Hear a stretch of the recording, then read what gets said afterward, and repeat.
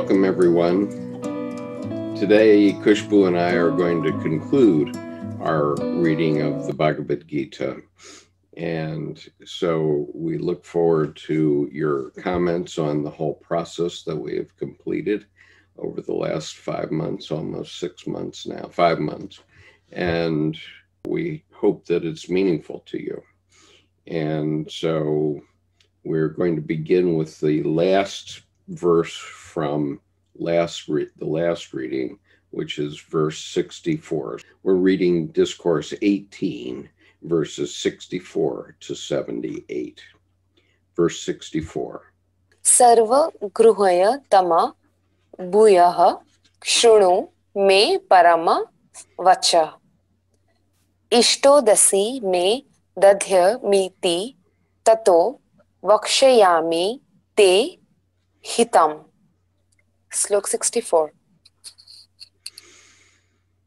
I'm reading from the Bhagavad Gita translated by Laurie Patton, which is the Penguin Classic. I'm reading from the Light Illuminations Bhagavad Gita translated by Sri Purohit Swami, annotated by Kendrick Cross and Burroughs. And I'm reading from Bhagavad Gita translated by R.K. Sharma and with Carol Pitts and Les Morgan, which is the gold standard of the Bhagavad Gita, containing not only the English, but also the Devangari in script and in transliteration, and translations of every word in the Bhagavad Gita. Verse 64. Even further, listen to my highest word, the most hidden of all. You are greatly loved by me, so I will speak for your benefit. The prose reads, only listen once more to my last word, the deepest secret of all. You are beloved by me. You are my friend, and I speak for your welfare. And the Sharma reads, listen again to my supreme teaching, the most secret of all. You are my inseparable beloved one. Therefore, I will speak what is in your best interest. Slok 65. 65 and 66. Okay. Manmana bhava mandra tatko madhyaji ma namaskuru. Ma me veshyasi satya te pratijane priyodasi me. Sarvadharma naparityajya mamenka sarana vraja. Aha tva sarva papemyo moksha yishyami ma sucha. Slok 65 and 66. The Patton reads, devoted to me, keep your mind intent on me. Give honor to me and sacrifice to me. In this way you will truly go to me, I promise, for you are my beloved. Letting go of all dharmas, take me alone as your place of rest, and do not grieve, because I will free you from all evils. The prose reads, dedicate yourself to me, worship me, sacrifice all for me. Prostrate yourself before me, and to me you shall surely come. Truly do I pledge to you, you are my own beloved. Give up then your earthly duties, surrender yourself to me only. Do not be anxious, I will absolve you from all sin. And there's a footnote. Up until now, Krishna has been emphasizing the importance of doing one's duty according to the principles of karma yoga. Now, however, the Gita reveals that it is possible to dispense with such disciplines and follow a direct path to God through love, obedience, and surrender. In Sri Aurobindo's paraphrase, All this personal effort and self-discipline will not, in the end, be needed. All following and limitation of rule and dharma can at last be thrown away as hampering encumbrances. If thou canst make a complete surrender to me, I repeat the absolute assurance, the infallible promise that I will lead thee to myself through and beyond all sorrow and evil. What does surrender imply? Yogananda suggests some meanings of this line. Always keep your consciousness in my sheltering presence. Remember me alone and withdraw into the shelter of oneness with me. And the Sharma reads, with mind on me, be devoted to me, sacrificing to me, offer salutations to me. Thus you will come to me alone. I promise this truly to you. You are dear to me. Relinquishing all dharmas, take shelter in me alone. I will liberate you from all sins. Don't worry. Slok 67. Ida te nata paskaya nabhakaya kadachana na chashu shve vachyam na cha ma podabhya suyati. Slok 67. The Patton reads, this should never be spoken by you to one who lacks the heat of discipline, or who is not devoted to me, or who does not want to hear what is to be said, or who sneers at me. The prose reads, speak not this to one who has not practiced austerities, or to him who does not love, or who will not listen, or who mocks. And the Sharma reads, Slok 67. This must never be spoken of by you to anyone who does not practice austerities, nor to one without devotion, nor to one who does not want to listen, nor to one who speaks ill of me.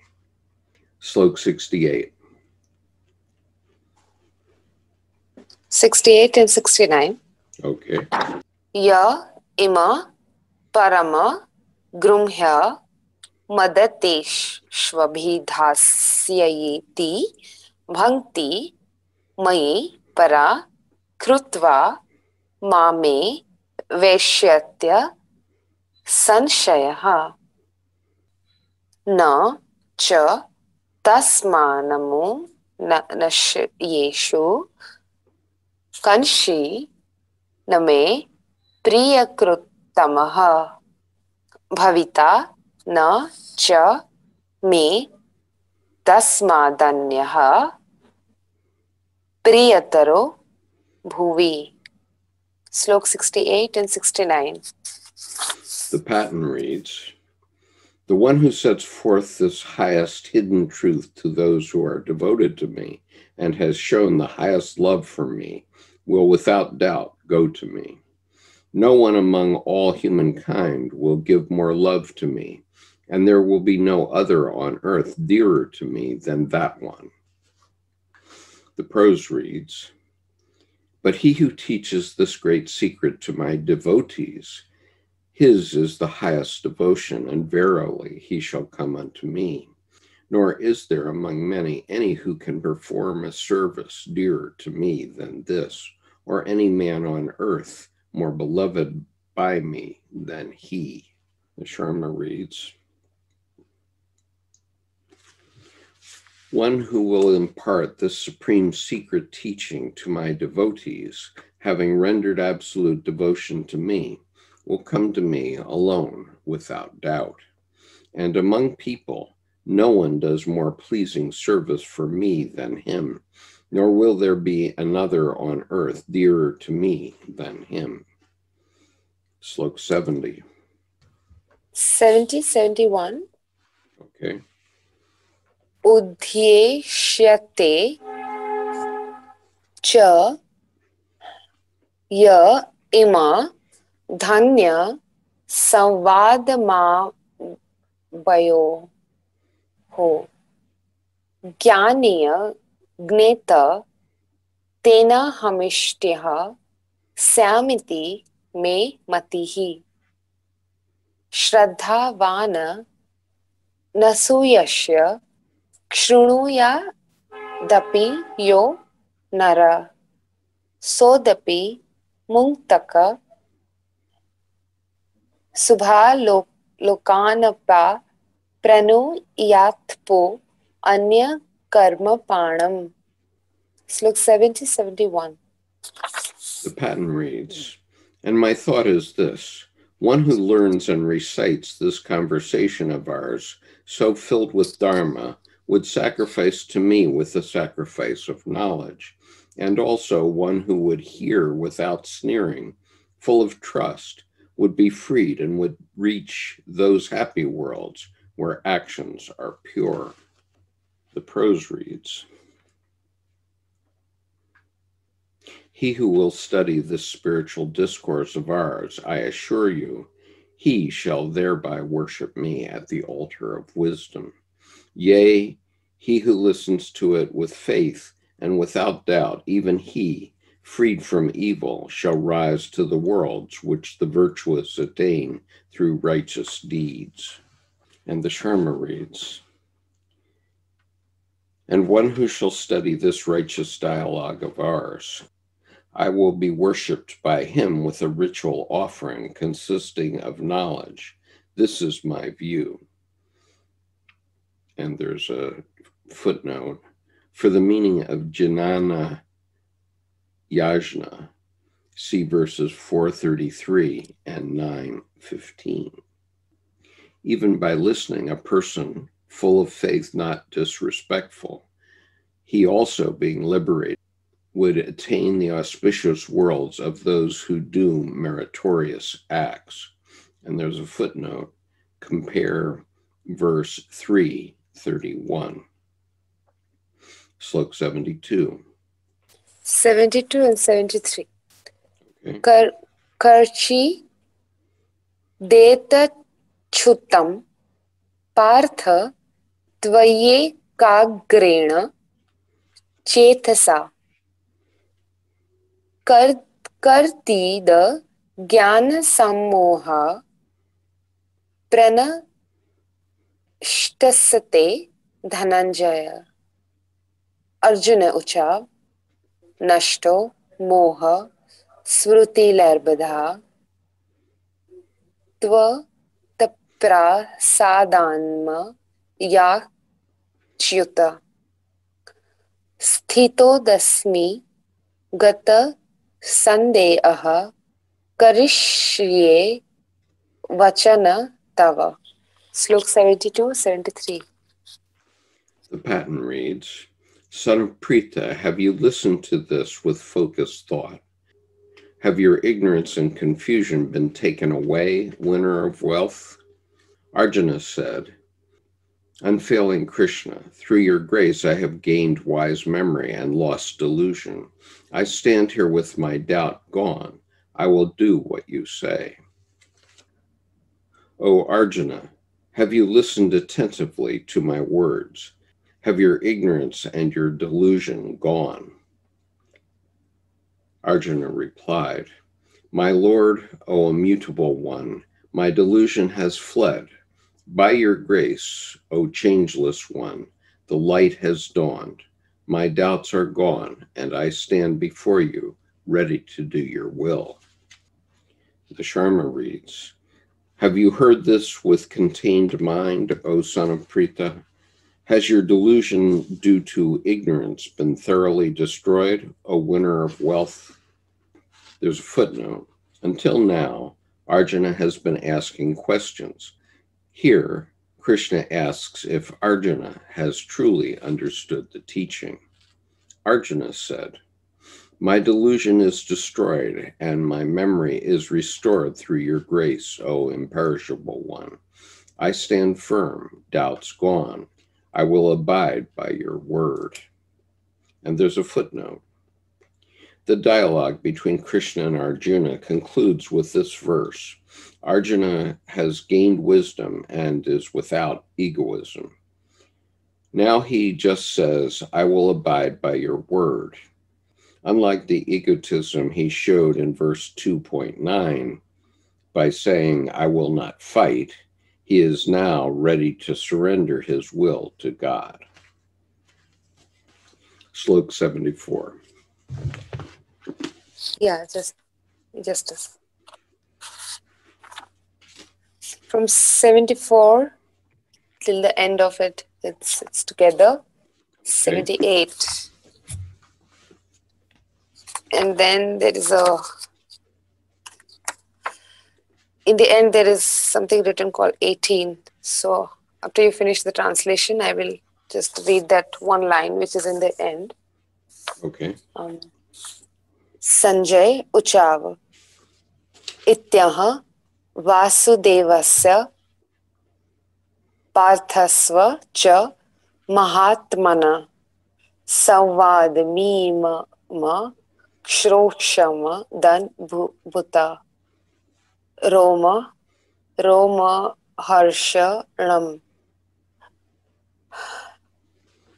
Vyasa Prasadacho Tavane Tadu Hantya Maham Parama Yoga Yogeshwara the Krishna the Sakshat Katha Yataha Swayam Rajan Sansmrutya Savada Mimama the Mutama Keshavajurnayo Punya Rashyami cha muhuaha Takcha Sansmrutya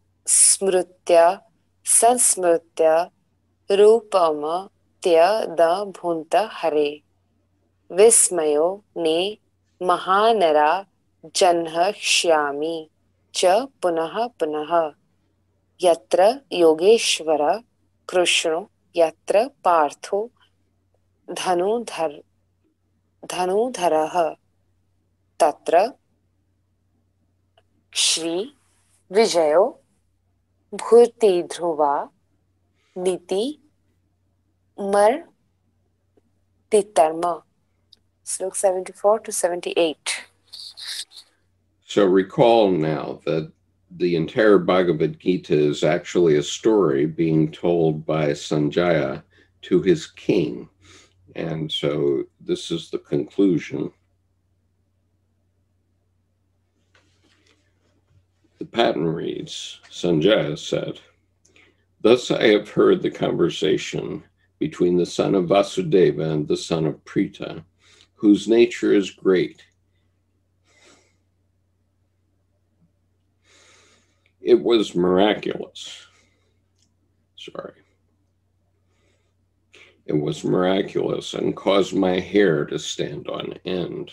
By the grace of Vyasa, the composer, I have heard this highest hidden yoga from Krishna, Lord of Yoga, speaking himself right before my eyes. King, remembering continually this miraculous and sacred dialogue between Arjuna and the lovely-haired Krishna, I rejoice again and again. King, remembering again and again the miraculous form of Hari, my wonder is great, and I rejoice again and again. This is my thought whenever there is Krishna, the Lord of Yoga, wherever there is Arjuna, son of Prita, bearing his bow, there will always be splendor, victory, well-being, and wise conduct. The prose reads, Thus have I heard this rare, wonderful, and soul-stirring discourse of the Lord Sri Krishna and the great soul Arjuna. Through the blessing of the sage Vyasa, I listened to the secret and noble science from the lips of the Master, the Lord Sri Krishna. King, The more I think of that marvelous and holy discourse, the more I lose myself in joy. As memory recalls again and again. Sorry.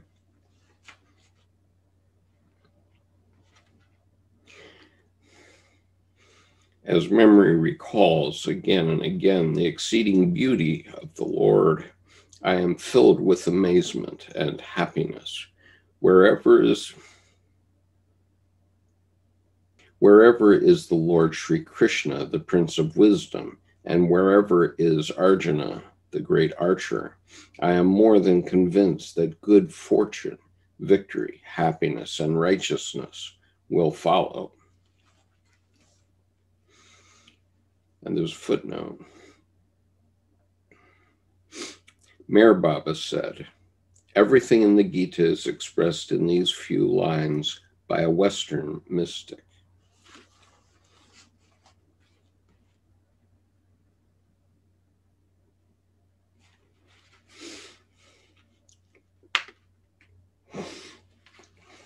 What is it? Let it go.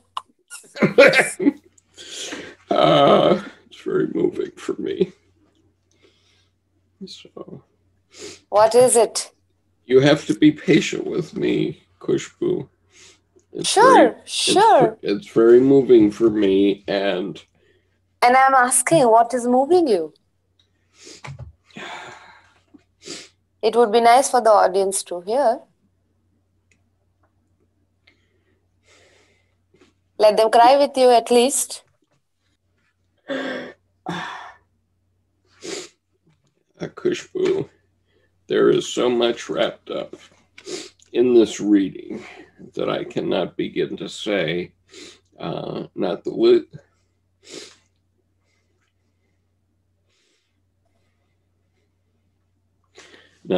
of which has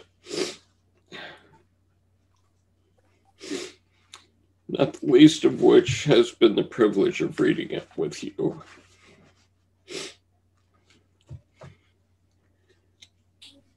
But there's too much wrapped up in my own life, which I will describe later on in a closing video.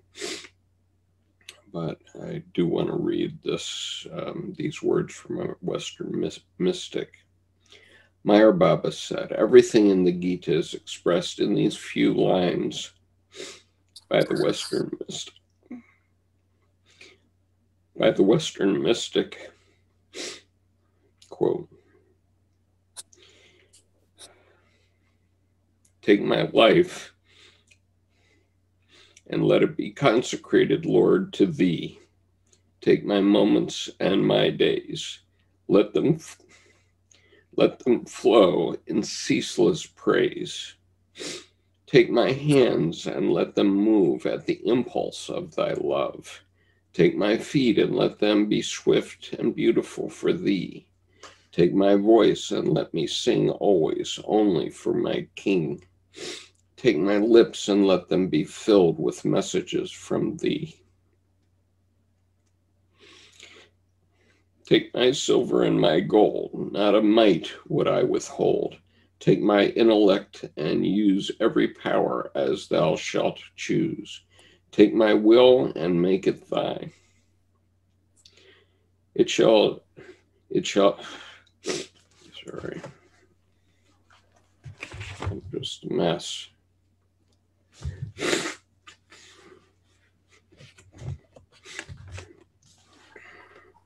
Take my will and make it thine, it shall be no longer mine. Take my heart, it is thine own, it shall be thy royal throne. Take my love, my Lord, I pour at thy feet its treasure store. Take myself, and I will be ever only all for thee. This is from a hymn by Francis Ridley Havergal, written in 1874.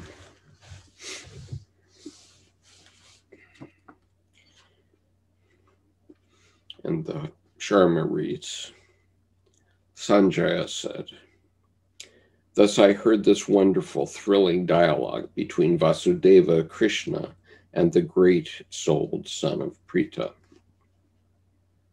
And there's a footnote. With this verse, we return to the conversation between King Dhritarashtra and Samjaya that began in verse 1.2. Sanjaya's responses to hearing the conversation are contained in these last verses of the Bhagavad Gita. Verse 75. By the grace of Vyasa, I have heard this supreme secret, the science of yoga, from the Lord of Yoga, from Krishna himself, speaking directly. O King Dhritarashtra, by recalling over and over this wonderful holy dialogue of Kesava, Krishna, and Arjuna, I am thrilled again and again. And recalling over and over that immensely astonishing and recalling over and over that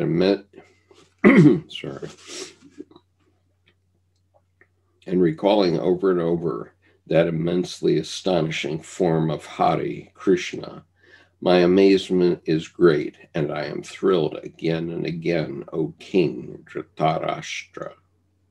There's a footnote.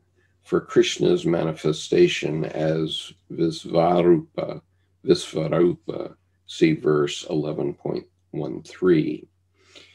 Then the son of Pandu saw the entire universe divided in many forms, located in one place within the body of the God of gods. Whenever Krishna, the Lord of Yoga,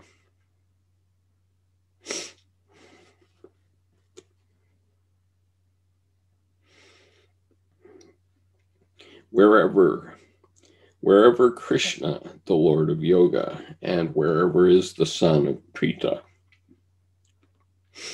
and wherever is the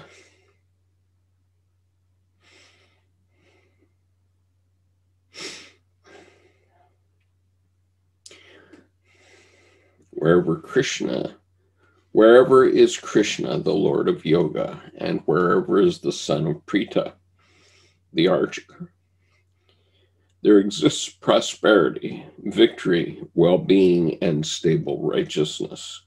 This is my sincere opinion. And the colophon reads, here ends the 18th chapter.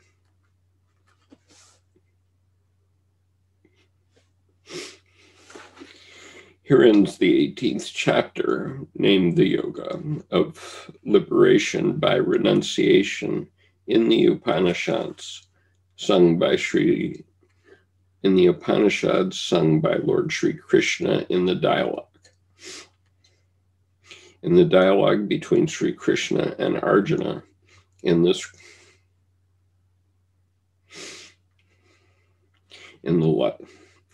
dialogue between Sri Krishna and Arjuna, in the scripture of yoga pertaining to knowledge about Brahman,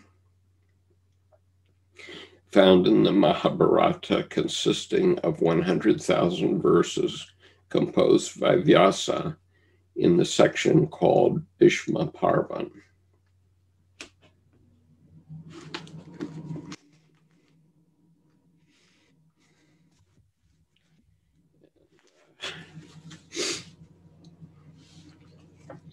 So that's very moving for me. Khushboo and all, I think I should read this other thing that I have here, just so you understand why this is so moving for me, or one of the reasons. There are so many reasons that could not be told. When I was a senior in high school in December of 1963, I participated in a one-act play, which was entered in a one-act play contest. The contest was between all of the American schools on the Kanto Plain. In Japan, there were 8 of them, so there were 8 plays. And I won the Best Actor award for that particular performance.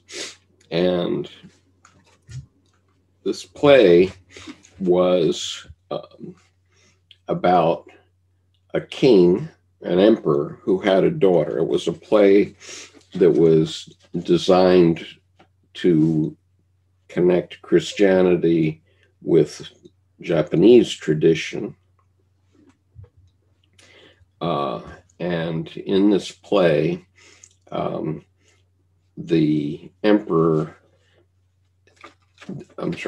daughter has a vision that the star that they're seeing in the heavens, which is the Star of Bethlehem, should be followed by her father to give gifts to the newly born Christ child. And the role I played was that of the advisor to the king.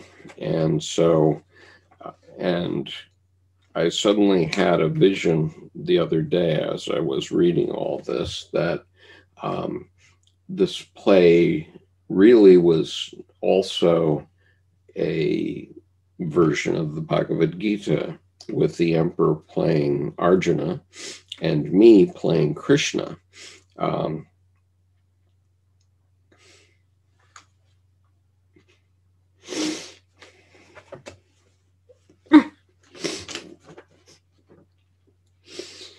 And so the other day, I suddenly had that realization. So the other day I had that realization, and suddenly the closing lines of the play came back to me in a rush. And so the one-act play had ended, and I had one more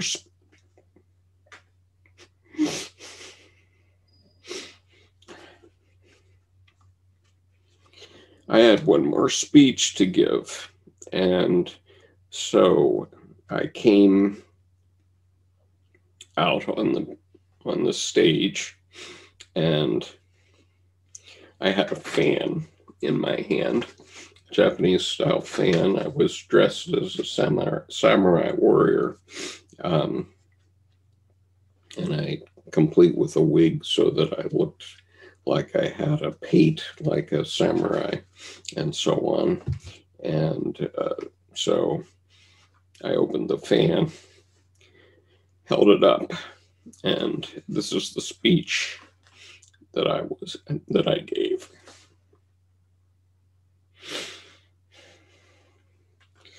Which all came back to me. And how many years is this? It's 57 years ago, and it all came back. May the Lord bless you and keep you.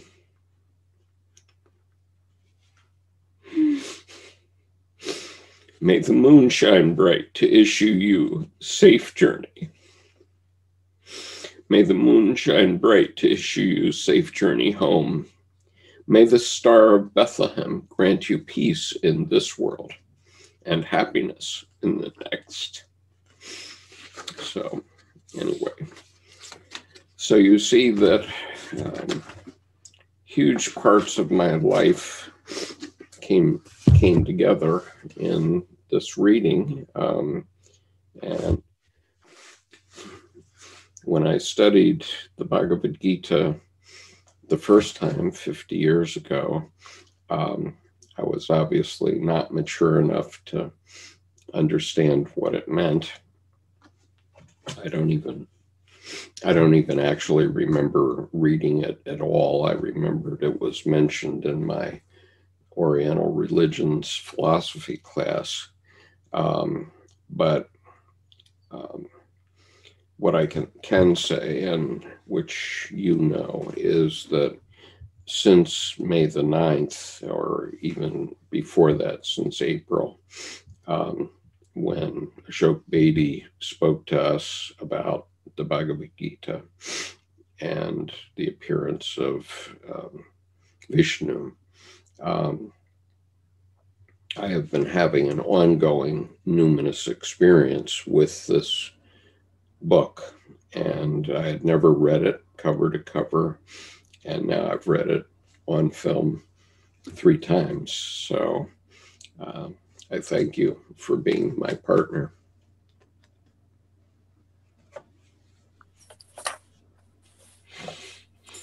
You're most welcome. You're most welcome. Is there an end note, end slok saying number 18 in any of your? Yes. In the prose version, that it says, "May the Lord Sri Krishna bless you." All right. So let me read what I have, and I will also read the English translation of it. Okay. And we can. Terrific. And we can end this because I have it here. Iti moksha sannyasa yogo namashta dasoda dhyayaha. So ends the Bhagavad Gita. May the Lord of Love, enshrined in the heart of all, inspire every one of us to live to make our world a land of peace and a joy, love and wisdom. Om Shanti Shanti Shanti. Om Shanti Shanti Shanti. God bless you. This has been a long endeavor, hard work. God bless you for that. God bless you for that. Thank you. And so now we leave you to your own thoughts about the Bhagavad Gita. And you can find the link to the beginning of this reading that Khushboo and I began on May the 10th, 2020 in the description of this video. Thank you again, Khushboo. Good night. And also there will be just a very short session which you can call it passage for a meditation upon Bhagavad Gita's teachings, and which will be a small poem, say, be aware of me always. And one other thing I do want to say is special thanks to Les Morgan, who was one of the participants in the Bhagavad Gita translated by R.K. Sharma, who has also written the Reader's Guide to the Bhagavad Gita for his guidance in this project. Special thanks. Good night, Khushboo. Peace. Good night. Good night. Peace. Bye-bye.